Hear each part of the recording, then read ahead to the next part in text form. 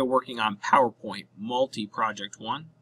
We're on the fishing project. The first task asks us to go ahead and add the summer success to the subject property line. So we need to get into the backstage view, and you can access that by clicking File.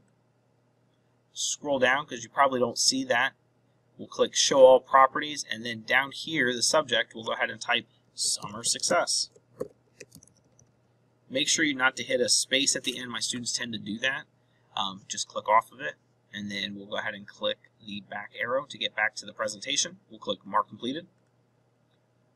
The next step tells us on slide 2 to go ahead and change the percentages of 10, 12, and 60% to a specific color, and then to equalize the character height. So I'm going to go ahead and select this 10%, the 12%, and I'm holding the Control key down as I do this to select multiple text. Go ahead and click light blue. If you're not sure, hover. It will tell you what it is. And then we have to equalize the height. So we're going to click Font Dialog Box. And then right here in this effects, we can click Equalize Character Height. We'll click OK. We'll click Mark Completed.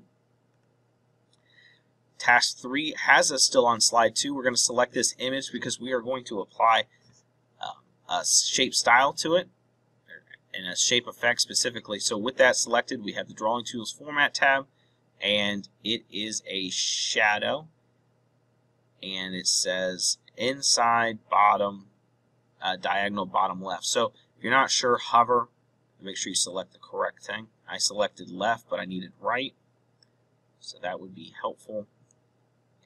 Inside diagonal bottom right. We'll click Mark Completed. That's why you hover to make sure that you selected the right thing. Slide 5. The next task 4 asks us to go to slide 5. Take this picture, and we're actually going to crop it. So with this picture selected, we'll click the Format tab that we have added because we have the picture selected.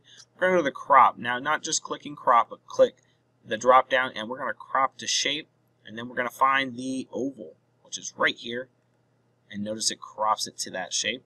We'll click Mark Completed. And task 5 asks us to go to the last slide, which is slide 6, and it's telling us to, on the last slide, use the list to create a basic process.